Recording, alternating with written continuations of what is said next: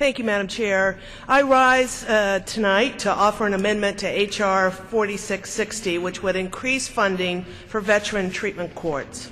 Our nation's heroes are returning home from over a decade of war with the invisible wounds that come with multiple deployments and military service to our nation. I am concerned that the effects of post-traumatic stress and TBI have led to a rise in substance abuse among our veterans, which in turn too often leads to criminal activity. This has led to an increase in veterans being incarcerated by our justice system without addressing the mental health counseling they need after their service to our country. My simple amendment would increase funds for veterans treatment courts by $1 million. The treatment courts are designed to address fundamental problems with our troubled veterans who have succumbed to substance abuse and have gotten in trouble with the law. These courts are designed to provide mental health counseling that focuses on rehabilitation and sobriety and works with veterans to address the reasons for their criminal behavior.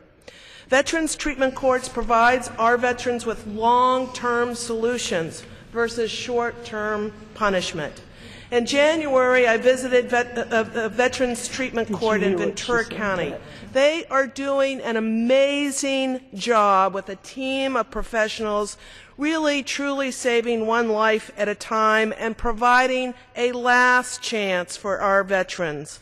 Rather than arresting and jailing veterans for a few days or weeks, only to return them to the same type of life, the Ventura County Collaborative Court connects veterans to needed treatment and services, mental health care, drug and alcohol treatment, vocational rehabilitation, and other life skills, services, and programs. The process begins with a guilty plea and in court meeting involving the veteran, his or her attorney, and a VA representative. I was very impressed with the care that the court officers and volunteers extend to veterans who found themselves before the court.